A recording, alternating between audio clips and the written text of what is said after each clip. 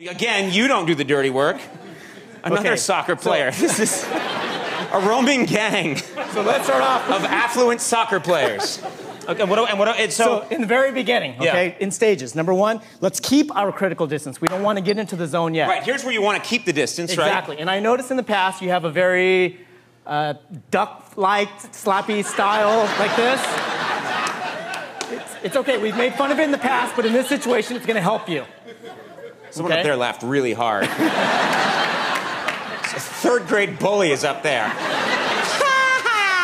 So we're going to use your duck slaps that you like. I don't call them duck slaps, but whatever. Keep your distance. Keep your lateral movement. Right. And then just keep him at bay. Keep moving and keep him at bay. Keep the zone between you. Don't let him encroach. Okay, so I see him. Go. Slap. Duck slaps. Lateral. I'm going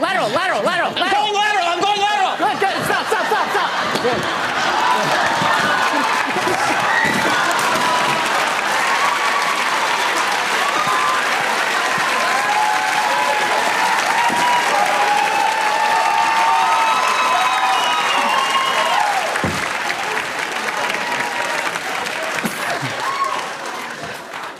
Okay.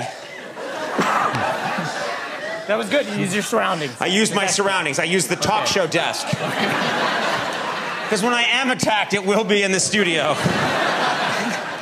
Okay. Okay, so now the next level. You've done your duck slaps. You could even add in kicks to the legs if you want to back him up. Right. Once he goes in for a big kill, then that's when you move in and isolate the weapon away from his other hand. Right. So if you can come in after the fact, or you can beat him to the punch and come in this way and, again, isolate the weapon. Right. So once the weapon is isolated, now you have a chance to you can ballroom do your dance. headbutts, Go in, right. to do this, to do a sweep. Right, and then he's anything down. You'd like. Very cool.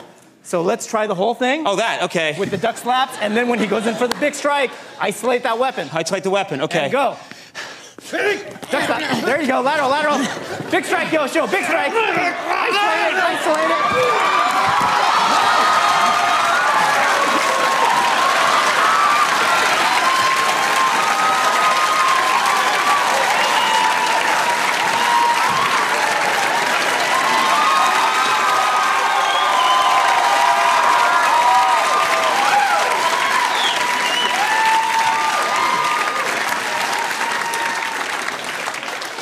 That looks gross. Okay, we got 1 minute left. Okay, so let's tie it together. Reveal the curtains, please. Okay, a public restroom. We're gonna tie why are we...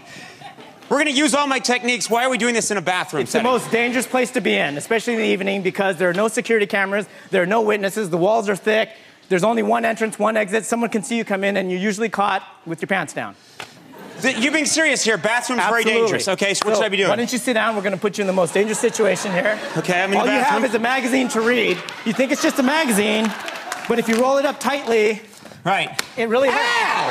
It hurts. What'd you do that for? Just to show you the power of a magazine. You can tell me and I'll understand. Okay, well, it's strong. Okay? Yeah, okay. So you're going to have to figure that out. Use this as an extension of your hand to do your sloppy duck techniques, okay? And action! Wait a minute.